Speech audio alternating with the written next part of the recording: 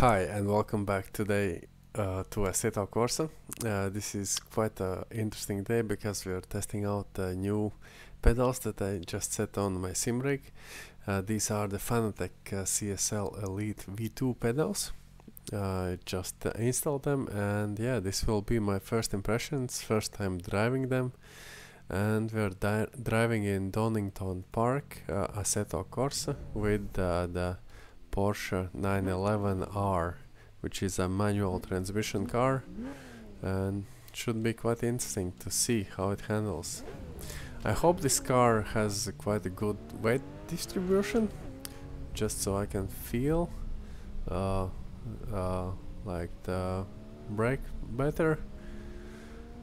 But yeah, so first impressions, my previous pedals that I was using right now was the Logitech G920 pedals, and the throttle and clutch seem a bit heavier, which I like, maybe a bit more travel than before, and yeah, just seems smoother, easier to calibrate.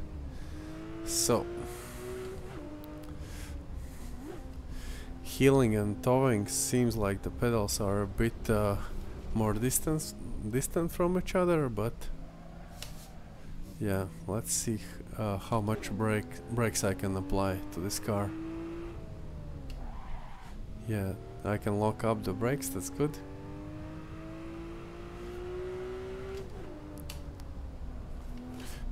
Yeah, the car has good weight distribution, so trail braking should be possible. First impressions is I like them. I like how they feel. I like how I can like modulate the throttle and the brake. Clutch handling is easy. Oh, went way too fast here. Forgot that I need to brake. Haven't driven this track for a while, but yeah, I used to be pretty fast on this track because I was practicing for a competition here. These corners are quite hard to trail brake in, but yeah, let's just yeah, the brakes are good. I saw some other videos, and also like what I can say here is that you instantly get comfortable with the brakes. I like that the brake pedal is stiffer, locked up a bit here, but I think only one tire.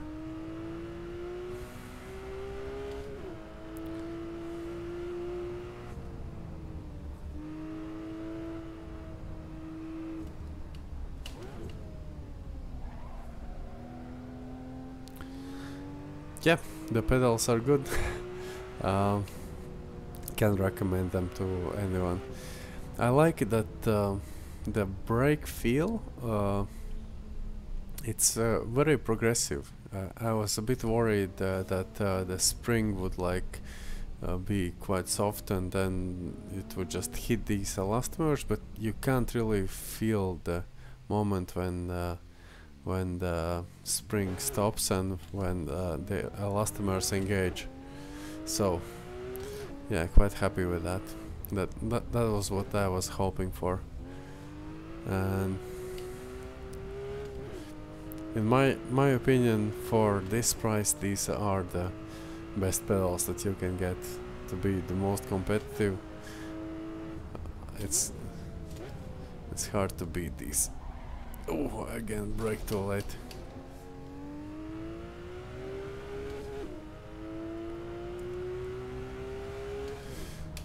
Yeah, one thing that I can mention is that how I attach them. I used for the bottom part, I used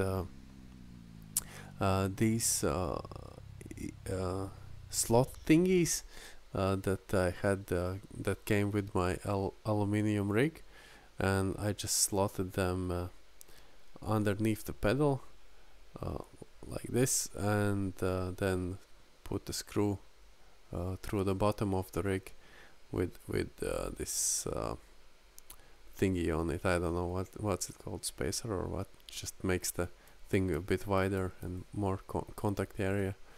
And yeah, I just noticed that on the bottom of the pedals they have these like grooves also, which I don't know if you can see it here, but yeah, it has like small grooves on the side, and they align perfectly. I think they were made to like accommodate these things that come with aluminium rigs. So I didn't see that in other videos. I just wanted to make it how to say inform about it in this one, in this first impression. And right now I only tighten them with 2 screws, one on each side, like on the bottom, but they seem to be holding up good. I just wanted to have them like as far away as possible, and this was the way I could do it. But yeah, maybe if I like rearrange a bit my steering wheel and yeah, maybe if I can move my seat a bit back, I can screw more screws in the pedals to make them even stiffer, but they don't flex at all and they don't move with the 2 screws. So right now this is like a temporary solution which might stay for a while. So what else I wanted to say? Yeah, that you need to like manually calibrate throttle in Fanatec software, which I saw also I think in another video. I can't remember which, because by default when you get the pedals out, if you press 100% throttle,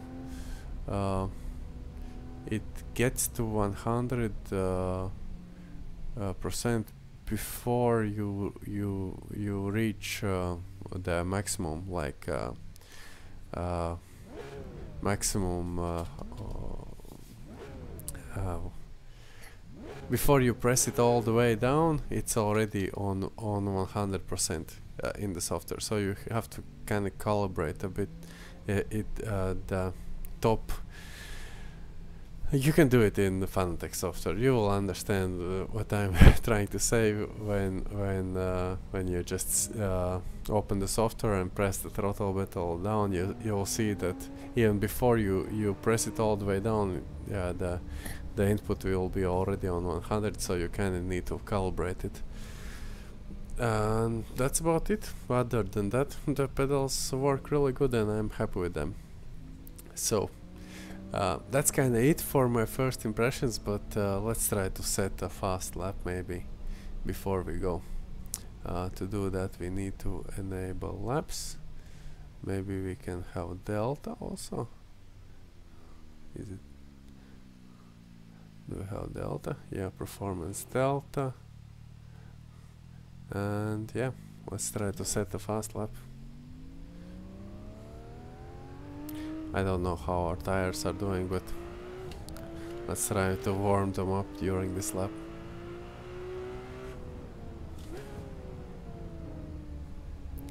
Heeling and towing also works fine. I'm doing mostly drifting, but I thought that this is the best way to test pedals on a track where you need to heel and tow. But in drifting they should be also pretty good. Braked a bit late here.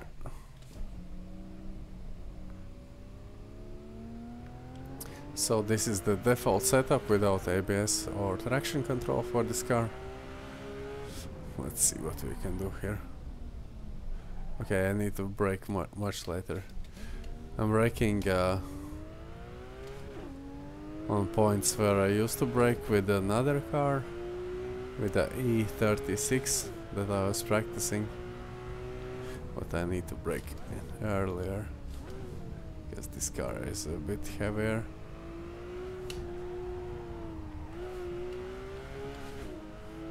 A little bit of oversteer.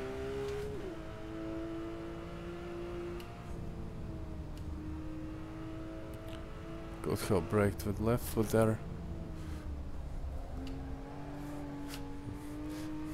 Yeah, the car rotated very good, but yeah, everything is super controllable with the brake. That is what I like. Some fighter jets going over the track. Ooh, no, no, no. Okay, I messed this one up. But that's okay. Let's try another lap maybe. Our tires should be warmer now also. Let's brake in time this time. Try not to lock up the tires. Maybe I would set the brake pedal a bit less, bit more sensitive, so I don't have to press it this hard. Because yeah, heeling and towing and pressing the brake pedal that hard is not easy. Ooh, way too late, way too late, way too late. Okay. Anyway, I think we're still good to try to set a fast lap.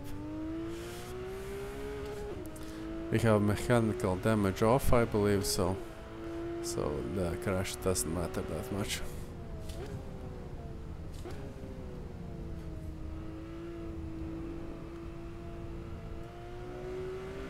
Easy on the throttle, nice.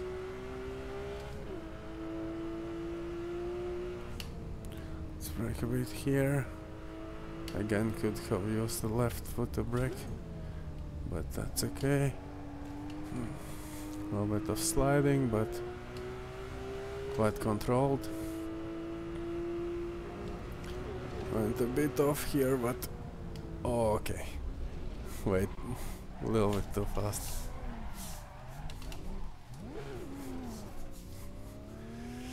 So this will not be the lap, but I'm getting more comfortable with the car and with the pedals. That's good.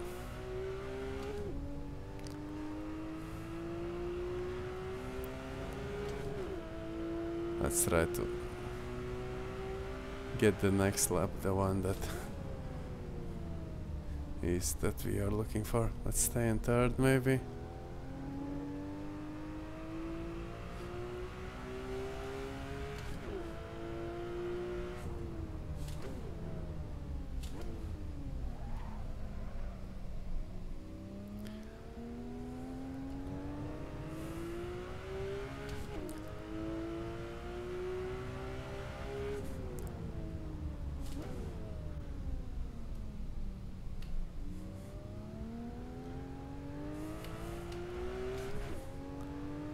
Yeah, I like the pedals a lot. I feel connected with the car, and yeah, everything is Gucci. Need to improve my driving a bit, but that's okay.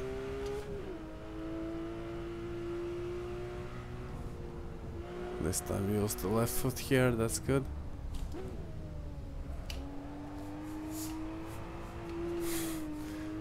Lot of sliding. But that's okay. Small lift.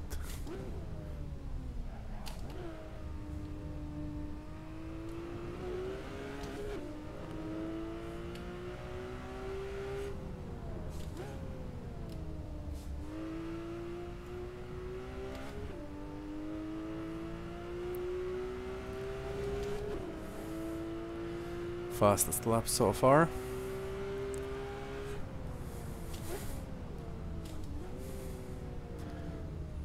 Could have maybe stayed in third.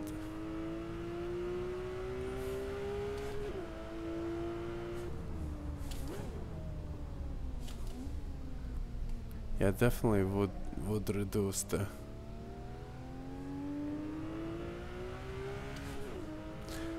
brake force a bit.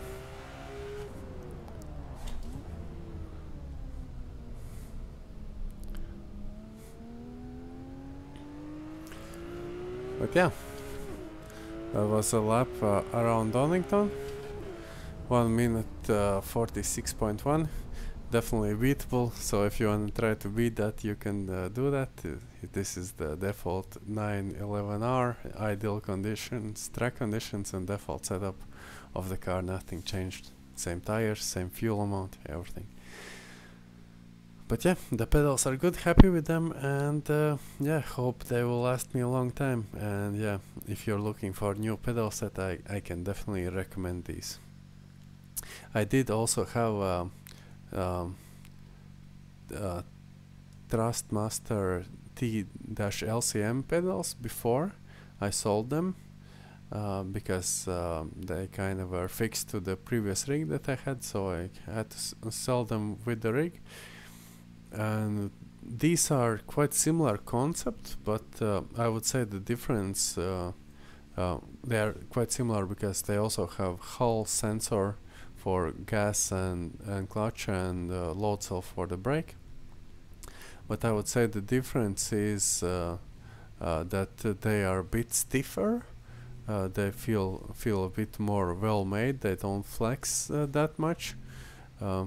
You could feel some flex in the t-lcm pedals, like also side to side flex in the pedals, but on these pedals I'm trying to grab them with my foot now, and trying to move them side to side, and they are not moving at all.